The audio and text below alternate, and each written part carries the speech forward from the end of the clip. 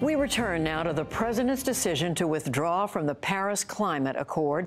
We want to take a closer look at some of the claims President Trump made during his remarks in the Rose Garden yesterday. William Brangham has that. As president, I can put no other consideration before the well-being of American citizens. Thus, in his announcement yesterday, President Trump gave several reasons why he thought the Paris Accord was a bad idea. The main points the president made were that the Paris Accord is unfair to the U.S., that it would hurt American workers, and that it won't really slow the pace of dangerous climate change. So let's go through some of those claims. The first thing the president said was, we'll get out of Paris, but maybe we'll strike a better deal. Begin negotiations to re-enter either the Paris Accord or in really entirely new transaction on terms that are fair to the United States. But leaders from many of the other 195 nations in the deal said there was no appetite for renegotiation. French President Emmanuel Macron summed up the view of many. He committed an error for the interests of his country, his people, and a mistake for the future of our planet.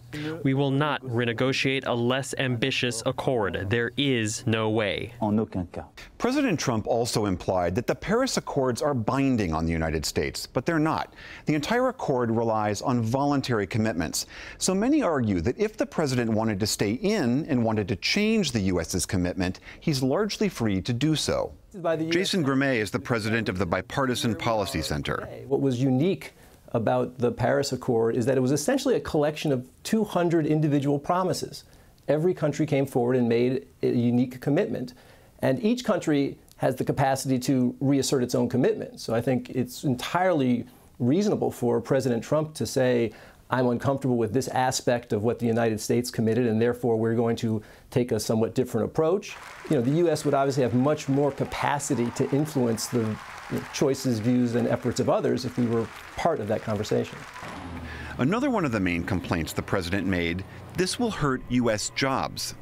Compliance with the terms of the Paris Accord and the onerous energy restrictions that is placed on the United States could cost America as much as 2.7 million lost jobs by 2025, according to the National Economic Research Associates.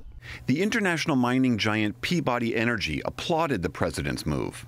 Peabody believes that the prior Paris Accord could not be followed without substantially impacting the U.S. economy, increasing electricity costs on families and businesses, and requiring the power sector to rely on less diverse and more intermittent energy sources.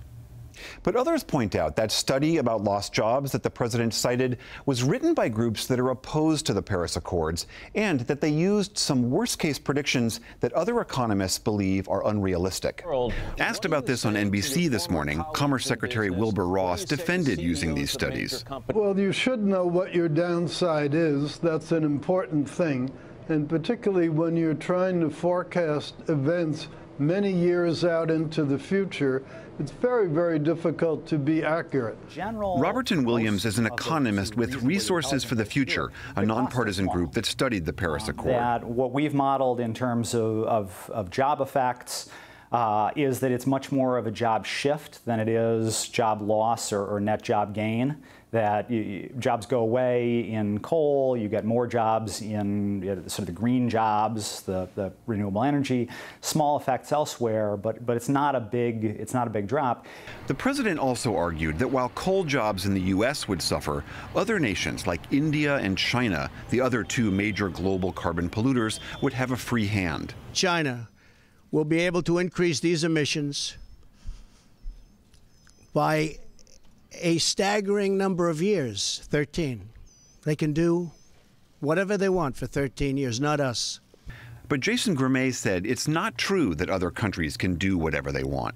The assertion that, the United States fundamentally disabled our economy while other countries, moved forward with absolutely no concern is just not accurate. I think that, the U.S. made some meaningful commitments, and I think it's perfectly reasonable for President Trump to suggest that we want to reconsider those commitments. Renegotiating the United States commitments is absolutely right. But it's an exaggeration to suggest that other countries were not sincere or did not make meaningful commitments. The president also touched on an issue that's central to the Paris Accord, which is, can it achieve its stated goal of preventing the planet from warming an additional 2 degrees Celsius, or about 3.6 degrees Fahrenheit? Yesterday, the president said the accord will barely affect global temperatures.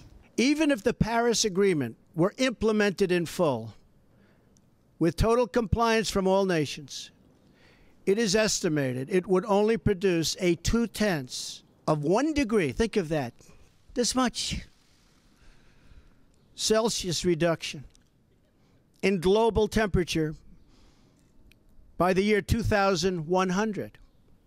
Tiny, tiny amount. Again, there's a question of where this data comes from and whether the president's statement accurately reflects the science. The White House said the president was citing this study done by researchers at MIT. But MIT said today the president misused their research. The president really took the study out of context by pointing out this 0.2 of a degree, which was John Riley is co-author of the MIT report. This was incremental effect of Paris compared to the previous accord. Altogether, if we look at past policy, we think that's reduced warming by a full degree Celsius. We still have more that we need to do to get to the ultimate goal of 2 degrees, but Paris is an important step along that way. And Roberton Williams argues that even a minor slowing of global warming can hold off some major destruction. Even small changes in temperature, even small reductions below what we'd get without any action can make a big difference in how much damage there is to the world. So even 0.1 of a degree can make a difference of hundreds of billions of dollars.